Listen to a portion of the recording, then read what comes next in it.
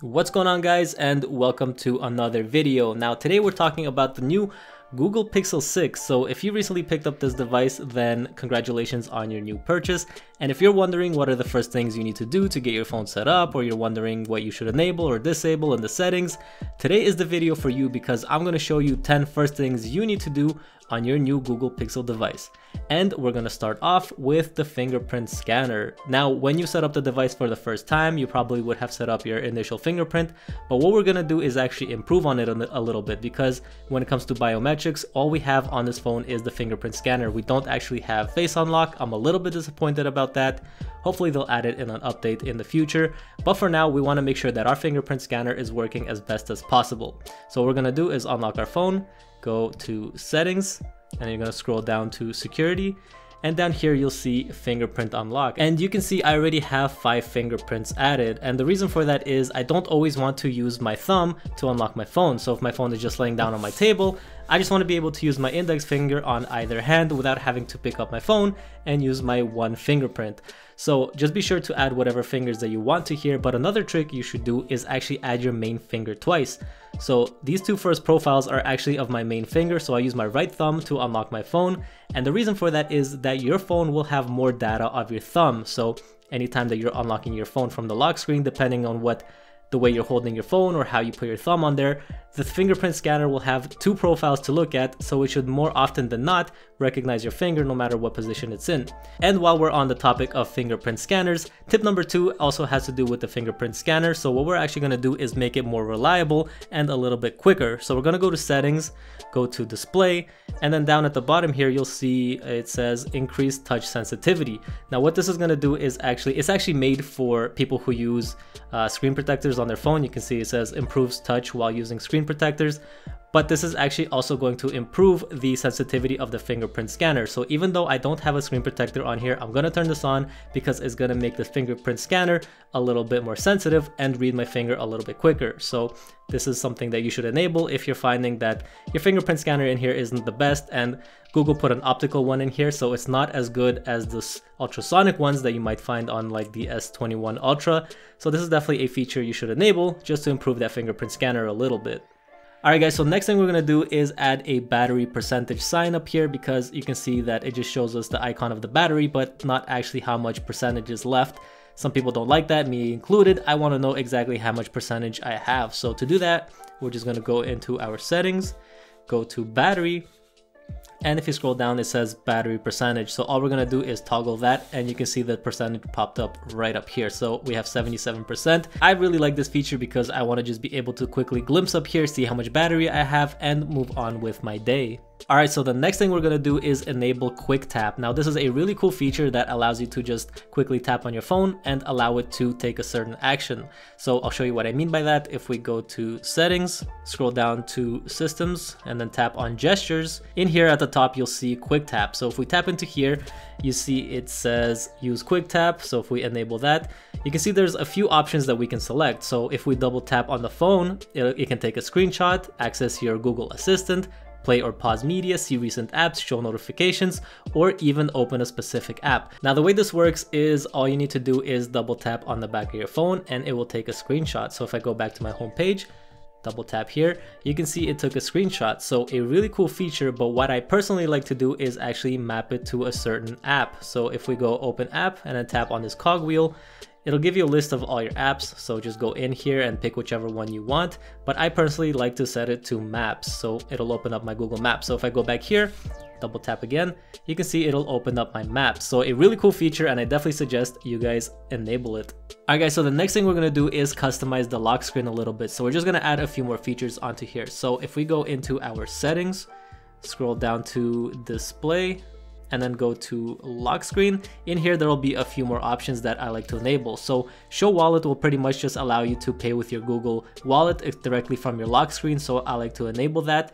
And then if we scroll down a little bit more, you see it says always show time and info. So what this is the always on display. So if we lock our phone right now, you can see there's no always on display. We have to double tap to get to the lock screen and then unlock our phone.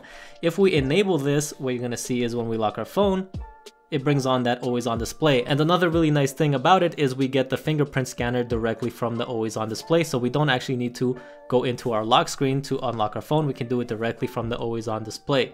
So there you go, we want to enable that. And the last thing in here that we want to do is add text on lock screen. So if we tap into here, it'll give us this little pop-up and you can write whatever you want, and this will actually show up on the lock screen of your phone. So if you ever lose your phone, you can leave a phone number or an email on here or any other contact information so that the person who finds it, hopefully is feeling nice enough, is able to reach out to you. So you can write something like, please return to, and then maybe put Alex at email. So just put your email and then we hit save.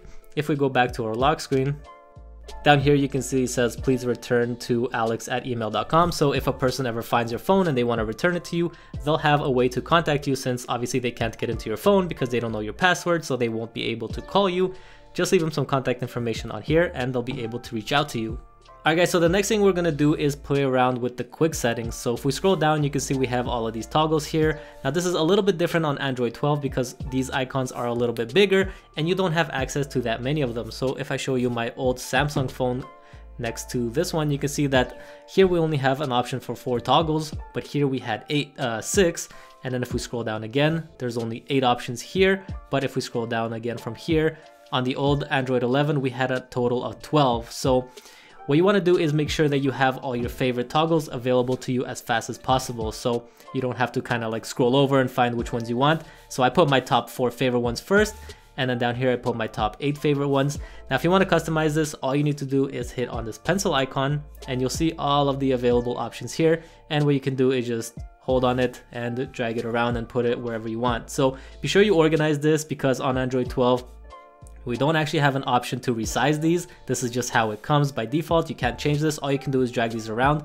So definitely something you want to set up so that everything that you're looking for is as quickly as possible accessible to you like that. All right. So another thing people usually like to change is when you hold the power button, by default, what's going to happen, if my camera can focus, hello, is it will actually bring up the Google Assistant. A lot of people don't like that. What they want to do is power off their phone, but Google Assistant is coming up asking us questions. So if you want to change that, what you want to do is go into your settings, scroll down to system, and then go to gestures. And then in here at the bottom, you'll see press and hold power button. So if we tap on that, here you see hold for assistant is enabled. So every time we hold that power button, it'll bring up Google Assistant. So if we toggle that off, you see it says press and hold for the power menu. So if we tap that, now you can see we have the option to lock down, restart, power off, or emergency. So if that's what you want, be sure to enable that. But if you want to keep Google accessible, you can enable that. And if you want to know how you can actually turn off your phone, all you need to do is scroll down again, and in here you'll see this power icon. You tap on that and you can power off your phone this way. So I've personally gotten used to having my Google Assistant pop up. I kind of like that now. And if I ever want to power off my phone, which isn't that often, I can just go in here and do it this way. Oops, did not mean to do that. All right, I'll see you in a minute. Alright guys, and we are back, and the next thing we're gonna do is actually help you improve your sleep by setting up a do not disturb schedule. So believe it or not, any notifications you get at night, even if it's a soft vibrate, it can actually pull you out of a deeper state of sleep into a lighter state of sleep and kind of mess with your sleep. So what I always do on all of my phones, and I highly suggest you do, is enable do not disturb, which will make sure that your phone does not bother you at all in between certain hours, like when you're sleeping. So to do that, we're gonna go into our settings, scroll down to sound and vibration, and here you'll see it says do not disturb. So if we tap on that, you can see you can just enable it right now. So if you don't want to be bothered, maybe you're doing homework or studying or you're working, you can just quickly turn that on. I also have it from my quick toggles right here. You see it says do not disturb. But what you can do is actually set a schedule. So let's turn this off, and you can see down here it says schedule. So if you tap into here, you see you can have it on when you're sleeping, events, or even when you're gaming. So let's just set it up for when we're sleeping. We're gonna tap on that and we're gonna hit on this cog wheel, and you see there's a schedule already set up in here for every single day of the week. It starts at 8, that's 10 o'clock at night, and ends at 7 a.m. in the morning. So this is actually pretty good for me. I like to leave this default, but let's say maybe you stay up until 12 and you only wake up at 9. You don't want to be bothered, until 9 a.m. So you can go into here and just change that to, let's say midnight. Oops. Go back to the hour, change that to midnight. Okay, and then end time, we can set that for 9 a.m. in the morning. So there you go, you can kind of just enable it like that, and now nobody is going to bother you at night while you're sleeping. But one really important thing that you should always do with a do not disturb schedule is actually set up exceptions. So let's say, you know, an emergency happens at night and someone needs to get a hold of you. You don't want to just sleep through that. So you can see here it says, what can interrupt do not disturb? You can add people, apps, or alarms. So if you want to add people, you can just tap in here. There's certain conversations, calls, or messages that you can enable. So just go in here and add whatever contacts you want to be able to call you and get through that do not disturb schedule. Now, one thing that you should also make sure, this is enabled by default, but just be sure this is enabled, is allow repeat callers. So instead of adding any contacts in here or anything like that, because you don't know who might be calling you, if this person calls you more than once within 15 minutes, it will actually bypass that do not disturb schedule and try to wake you up. You'll actually hear the ringing of your phone. Definitely just be sure to go through here and set up that do not disturb schedule just to be able to sleep better. I've definitely noticed that my sleep has gotten a little bit better because I'm not getting Instagram or YouTube notifications overnight, and it just doesn't bother me while I'm sleeping. Alright guys, so the next thing we're going to do is mess around with the grid a little bit. And what the grid is it pretty much determines how many icons are allowed on your screen vertically and horizontally, and just determines how much space there is for anything on your screen. So to set that up, what we're going to do is tap on and hold on our home screen, and then we're going to go to wallpaper and style. And if you scroll down to the bottom, you see it says app grid. If we tap into here, you see I have mine selected to 5x5, and this is what my home screen looks like. You can see there's 5 icons this way, and you can do 5 the other way as well. So if I show you, if you tap on maybe 3x3, what it's going to do is make those icons a lot bigger and less things are going to fit on your screen. So depending on maybe your site or how you like this to look, just go ahead and select whichever one you like. I personally prefer 5x5. I think that looks really good for me. And just hit apply, and then it'll just change around your icons to make sure that everything looks the way you need. And another thing we want to do on the home screen is actually if we tap on here and then this time go to home settings, in here you see it says at a glance. So this is set to off. You want to be sure that this is set to on. So you can see it says weather and information about upcoming events will be shown on your home screen and the lock screen. So this is really useful if you have like a reminder or a calendar event, it will actually show you on your phone. So if we actually set one up right now, remind me to take out the trash in 5 minutes.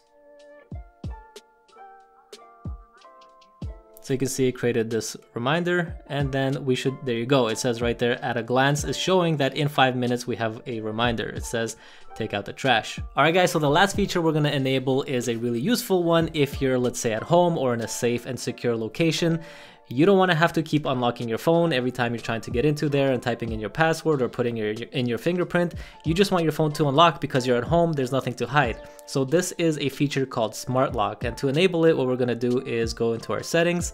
In here we can just search for Smart and it should come up. Okay, let's do Smart Lock. There you see it says Smart Lock. We're just going to tap into here. We're going to go again into Smart Lock, put in our password. And you can see we get 3 options. There's on-body detection, trusted places, and trusted devices. Now I did a whole entire video on how to set this up. I'll link that video in the description below, so be sure to check it out. But pretty much what you want to do is enable a few of these features. I personally go for trusted places and trusted devices. Trusted places will pretty much unlock your phone anytime you're in the location that you specified. It works by like a vicinity thing, so if you're close enough to your home address, your phone will just unlock without you having to put in your fingerprint or typing out your PIN password. Trusted devices will work every time your phone connects to maybe a smartwatch or a pair of Bluetooth headphones. So pretty much anytime you have an active Bluetooth connection to one of your trusted devices, your phone will act the same way and just unlock. So let's just set up a trusted place as an example. We're going to go into here, and then we're going to go to add trusted places. It'll give you a GPS location of where you're located, but if you want to get more specific, you can tap on here and type in your home address. Once you do that, all you need to do is tap add this location. So I already have my home address into here, so all I'm going to do is tap on it and say turn on this location. Now my phone does not need my fingerprint or PIN or anything to unlock. It should just be unlocked because my phone is recognizing where I'm located and it is in a trusted place. And there you go. You can already see that the unlock icon is showing, which means my phone is open. All I need to do is swipe up. So this is a really useful feature if you don't want to have to put in your PIN. You know you're at home, there's nothing to hide, your phone can stay open, and you don't want to have to put in your PIN or your fingerprint. You can quickly just get into your phone. So there you have it guys, that is 10 really cool first things that you need to do on your new Pixel device to get everything set up. Hope you guys enjoyed this video. Hope you learned something. If you did, be sure to leave a like, subscribe for future videos to come, and I'll see you in the next one. Peace.